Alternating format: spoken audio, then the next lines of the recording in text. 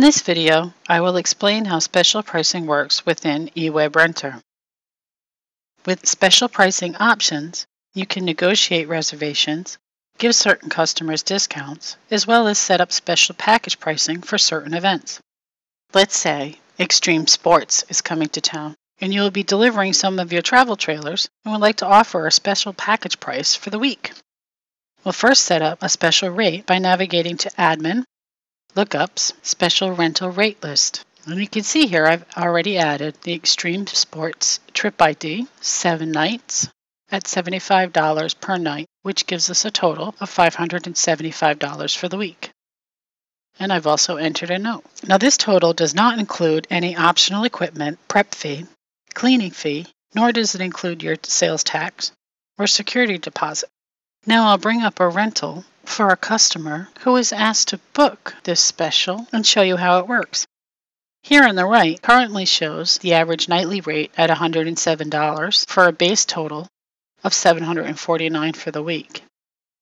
If we look under the Vehicle Rates tab, you also see the $107. If we come down to the Special tab and under Special Base Rental Total, we can select that Extreme Sports package. And you can see over here, it's adjusted the rate for us to give us a total base of $525 for the week. And it's also changed over here.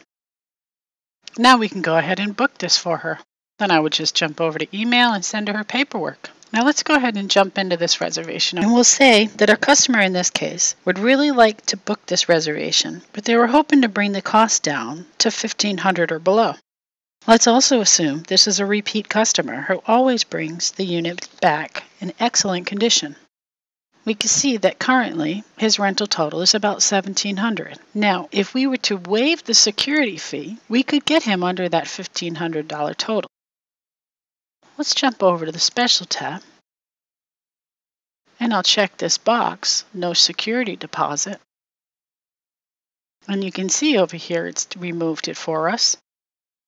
And now, not only do we get it under $1,500, but we saved him even more. And again, our customer is in good standing with us, and we've just made him happy. Now, if I wanted to, I could have just overwritten the daily rate here. We could have removed the prep fee. I could have removed the cleaning fee. Or over here on the right, I could have just given him a flat free miles per trip. I could have offered free miles per day. I could have given him a special mile rate. We also have more options over here on the left. And we also have this box here that will overwrite the rental total before taxes by simply entering the amount here, and it automatically adjusts for us. However, it does keep the sales tax. If we changed our mind on that, we could just X, and it'll bring us back to where we were. And that's how special pricing works within eWebRenter.